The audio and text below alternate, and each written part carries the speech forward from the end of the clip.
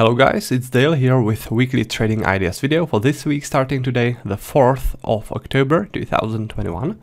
Before I go into the trading analysis, let me announce the winner of the contest we had last time. Right now on your screen you should see the name of the person who won the contest and who won my flexible volume profile indicator for MetaTrader 4 platform. So congratulations to the winner, and what I'll do next is I'll do another contest for the next week.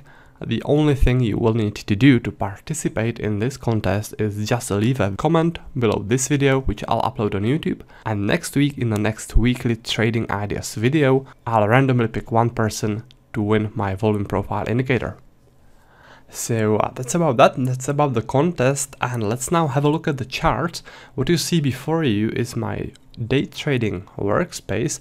All the charts which you see are linked, so they always show the same trading instrument. In this case it's the British pound, and the chart at the top, this is sort of big picture chart where I see the bigger trends and also the weekly volume profile. So this weekly volume profile shows how volumes were distributed throughout the whole week. It shows the most important volume zones. Now this chart below that, that's a 30-minute chart, and in this chart I use my flexible volume profile. That's profile which you can move around like this, look into specific areas which you are interested in, and this is especially useful with my trading methods. This is sort of my main chart because the flexible volume profile is the profile which I use the most. Now the last chart, this is also a 30-minute chart, but in this case I don't use flexible profile here, but I use fixed profiles which get automatically printed every day. So those show how volumes were distributed every day. So yeah, that's about the layout which I use. And let's go and have a look at the trading ideas. The first one is on the British pound US dollar, and if you look in here, it is based on this rotation which took place on Friday, and also on this strong buying activity that started from that rotation. Now what this tells me, if you look at the volume profile, you can see that there were heavy volumes accumulated there, right? So this tells me that strong buyers were building up the long positions in here. They show on the volume profile. Then what those buyers did was they pushed aggressively the price upwards. This is actually how we identified that those volumes were strong buyers, because of this uptrend, right?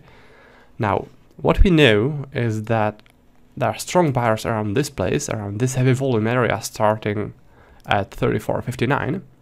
So when there's a pullback, it's likely that those buyers will want to defend this zone and to push the price upwards from there again.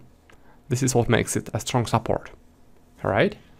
By the way, this level is also very nicely visible on the weekly profile, which means that it's also important from the bigger picture, from the bigger point of view.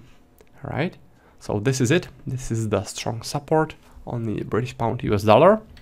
And let's now have a look at the next trading idea, which will be on the Euro New Zealand dollar. So what we have in here is a rejection of higher prices. This is the rejection of higher prices, which means that buyers were pushing the price upwards, but then sellers took over and strong sell-off started. When I see this or something like this, I'm always interested in volumes that were traded within the area where the price turned, in this case right there. So if I delete all that, you should be able to see this volume cluster, right? Those are volumes of sellers who rejected higher prices and who started to push the price downwards. So the information we have is that there are strong sellers in here, or there were strong sellers in here, rejecting higher prices and pushing the price downwards. This heavy volume area is starting at 68.13. Now when there's a pullback, those sellers should start defending this zone, because this zone is important for them. They placed a lot of their short positions in here, so they'll want to defend it and push the price downwards from there again, from this volume cluster. Alright?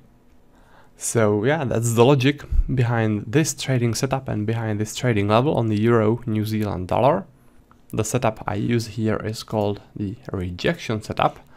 And let's now have a look at the next trading idea, which will be on the Australian dollar Japanese yen.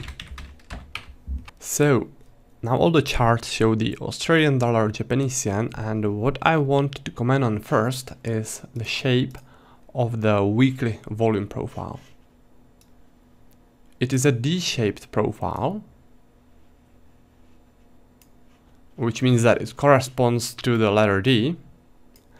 And when there's a D-shaped profile, it means that there's a temporary balance between buyers and sellers. The center of it, of this area, is sort of a magnet. The price tends to go back to it. And what I like to trade there is the extremes of the D-shaped profile when there are significant volume clusters there, like in here or in here.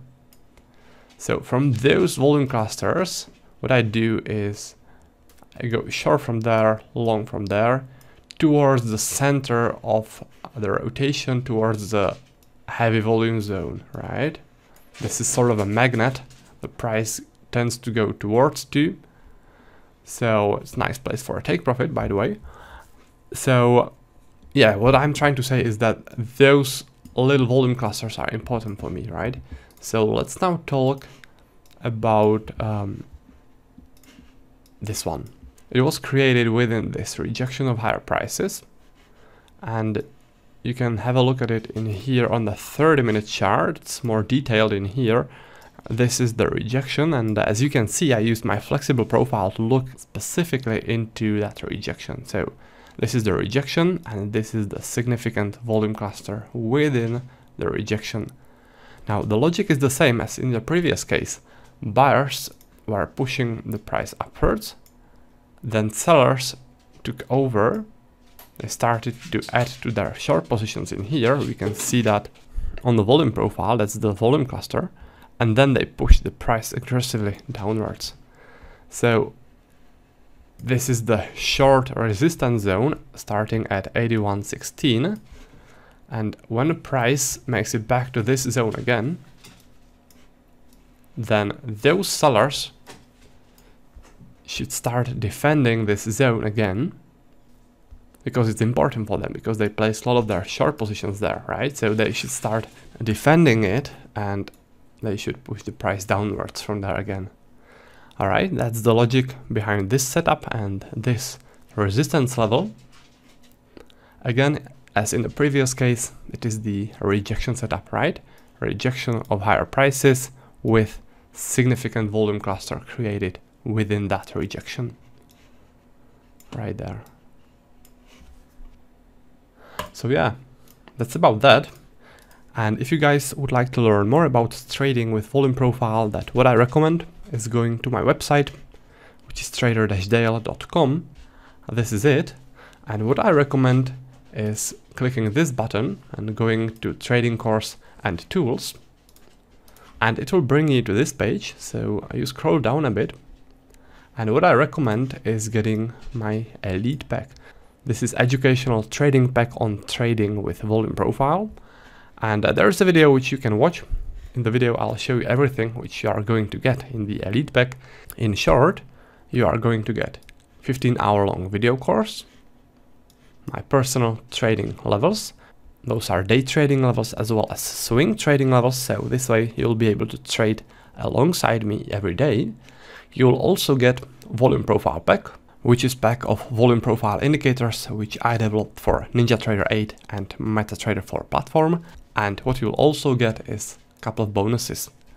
Now, at the top of all that, you will also get free tech support for Elite Pack members. And what that means is that our tech support will set up NinjaTrader platform for you with all my indicators, my workspaces.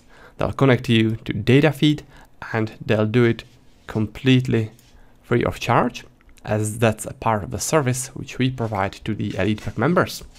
Now this tech service should give you sort of a jump start, so you won't need to read manuals or set everything up yourself. Instead, you can focus on learning how to trade with volume profile and on your own trading.